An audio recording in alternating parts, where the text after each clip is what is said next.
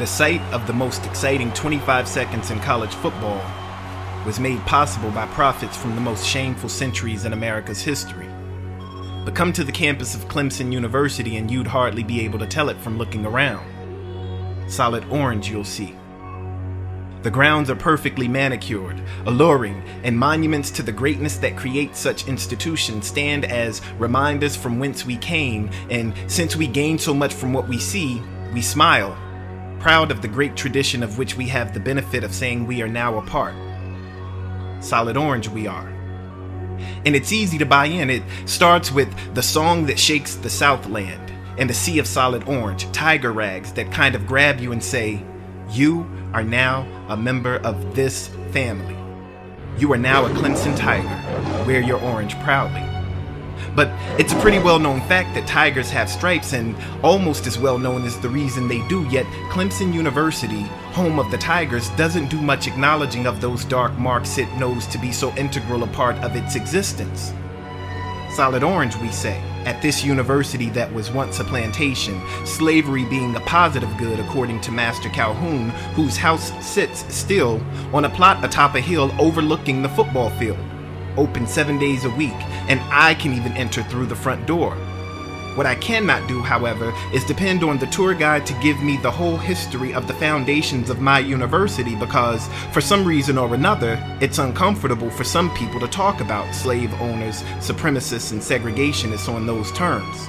Or, it's unknown to the individual responsible for the dissemination of that information about this place. But 20 score and many more years ago, our forefathers brought forth on this continent our forefathers and our foremothers and exploited them for hundreds of years, which led to our being conceived in captivity and dedicated to the proposition that history is a matter of telling the story that makes us look best. Solid orange, I think. And that forces me to confront my active participation in not only the crime, but the cover-up. The whitewashing with orange of the dark parts of a history meant to be instructional lest we repeat it. And I repeatedly walk past the Strom Thurmond Institute of Government and Public Affairs and wonder, was it there that our ancestors were whipped? Because it happened. Slavery was big business, and being black meant you made profits to keep your master in the black. And if the master went into the red, he'd see red and you'd likely wear red stripes across your back. Fact. And if that is an uncomfortable truth for the institution, so be it. These are the stripes we bear, so see them. Slavery, sharecropping, and convict labor paved the streets and sidewalks of this high seminary of learning, and earning a degree from here tethers me to the legacy of that and John C. Calhoun, Strom Thurmond, Thomas Green Clemson, and Pitchfork Ben Tillman, who, with his henchmen, killed black members of a militia, never to be convicted but elected to public office, governor, to have statues and buildings erected in his honor eventually.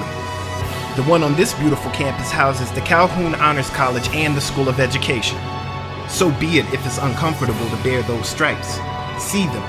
Because it's not uncomfortable to reap the benefits of the labor that went into building the buildings or tending the land, but very much so knowing the buildings and the land are stained with years upon years of the blood, sweat, and tears of slaves and sharecroppers and so-called criminals who were lent to the institution to do the work that needed doing. Solid orange, they say. And I say the tiger cannot survive without its stripes. We cannot ignore the troubling history that brought us to this, our glorious institution, with its memorials and monuments to honorable men, and call ourselves a family. And we're damned if we think we're doing ourselves any favors, coloring the history one hue. One you, one me, one he, one she, one them, won't be one us till we strive to see those stripes. The tiger cannot survive without them. The sight of the most exciting 25 seconds in college football was made possible by prophets from the most shameful centuries in America's history. Those are the stripes we bear. And before you decide to wear that orange tee or that painted paw, think for a moment about those stripes. Think of the backs of the slaves. Think about the strips of land and the sharecroppers tied to it after so-called emancipation. Think of the uniform of that 13-year-old boy, a slave of the state, forced to help build the first buildings at this place. Think of the dark matters that matter more than you know, the difference between willing ignorance and active participation, complicit denial and abject perpetuation. Before you think solid orange, think of how ridiculous a solid orange tiger would look. Think of seeing its stripes. Think of being its stripes. And think of how terrible it is to not be seen, to not be acknowledged. Think about never being doomed to repeat an atrocious history and being better because of knowing better and doing better.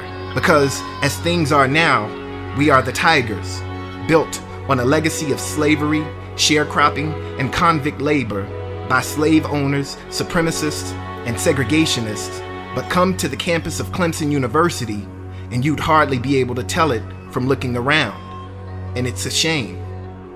We'd be a beautiful tiger if only we could see our stripes.